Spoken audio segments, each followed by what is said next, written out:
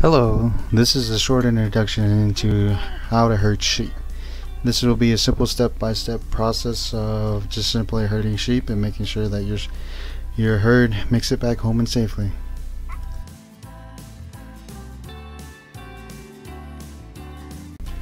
Here are some of the precautions before planning the trip to herd sheep, and please be a reminder that it's also extremely important to bring water. Step 1. Arrive to the sheep corral early. Step 2 is opening the gate, making sure the whole flock is out. Also, you should make the note of where you should take the sheep and chase them in that direction. That way you have a good start on herding sheep.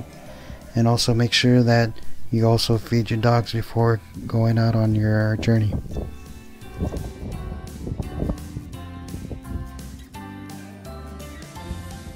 Step 3 is to make sure that you are following the sheep and that they are going in the right direction, that before that you plan ahead, and that also make note that how many sheep that you have, so that way when you return that will be useful to know that you have the correct number of sheep. Here's a reminder to remember that to watch around your surroundings and watch out for snakes, spiders, and cactus and other hazards that you might encounter while you are following the sheep on grazing land.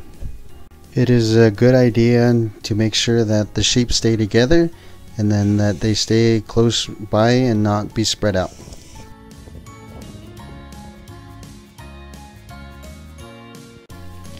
Step 4 is to search for good areas with grass and good vegetation and try to herd your sheep in that direction, and so that your herd will get full.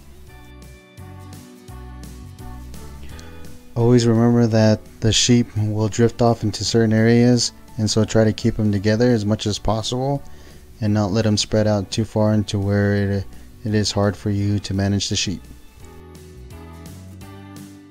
This is a good warning for you to remember to keep your sheep away from road hazards, wild dogs, and coyotes that might be in the area. Step 5 is once you are in a certain position to where the herd is no longer moving around and is staying in a good spot, is to stay alert and keep the sheep together and enjoy yourself. Step 6 is to chase the sheep back, and once you start noticing that the stomachs on the sheep and the goats start to get full.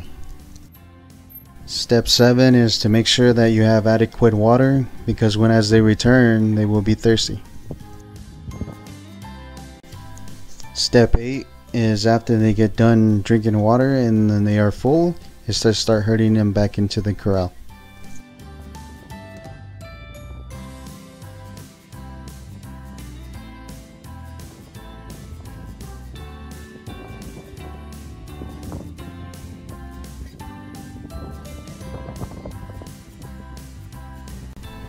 Step 9 is to, once you have all the sheep inside the corral, is to close the gate. Step 10 is to count the sheep and make sure that you have all the sheep that you have as when you started from the beginning of the day.